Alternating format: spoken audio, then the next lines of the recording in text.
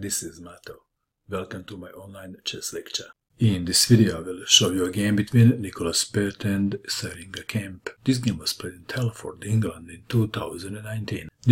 Pert had white pieces and he started with e4. Syringa Camp played g6, the modern defense. Knight to f3, bishop to g7, white to move. e4, why not? The game transposed to the e4 opening. d6, bishop to c4, white is not playing c4.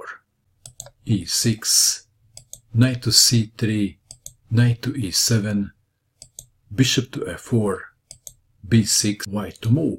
e5, d5, closing the center, bishop to d3, a5 intending bishop to a6 and exchanging the light square bishops. Knight to b5, bishop to a6, a4, knight to c8, c4, and now c6. White to move. What is the best square for the knight? What would you do in this position if you had white pieces? There was a surprise. Pert didn't move the knight, he played c takes on d5. Knight to c3 is not a good idea because of d takes on c4. Perhaps knight to a3 is a more sensible move. What do you think? But like I said, there was a surprise. C takes on d5, black to move. E takes on d5. What's wrong with taking the knight? Let's take it back. If c takes on b5, then d takes on a6. If f takes on a6, then knight to g5, threatening to take on a6. After queen to d7, a takes on b5, bishop to b7, queen to g4, knight to e7, knight takes on e6. And white definitely has a good compensation for the sacrificed knight. Let's go back to our game. E takes on d5 was played. Knight to c3, and both players castled kingside. Knight to e7, rook to e1, bishop takes on d3, queen takes on d3, knight to a6, perhaps intending knight to b4 attacking the queen, but Pert wanted to play queen to d2 anyway. Knight to c7 was played.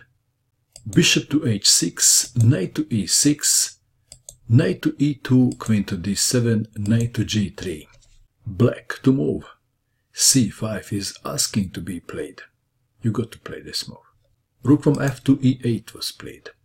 h4, c5 now, h5, knight to c6, there is lots of pressure on the pawn on d4.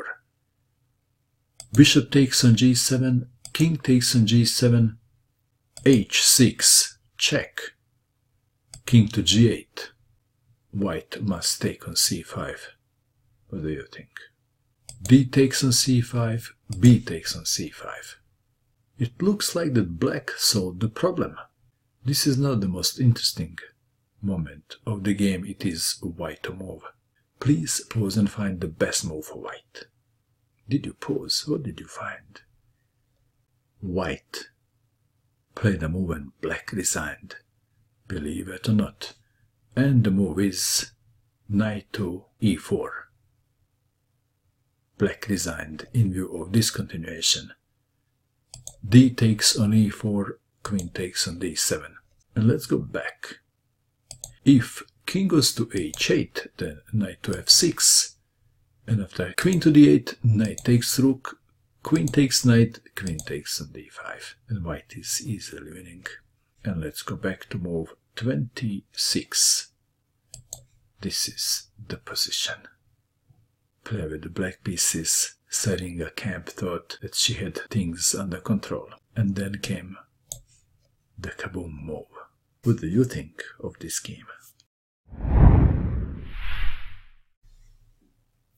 And that is all. I hope that you enjoyed watching this video. I wish you good luck with your chess, and bye for now.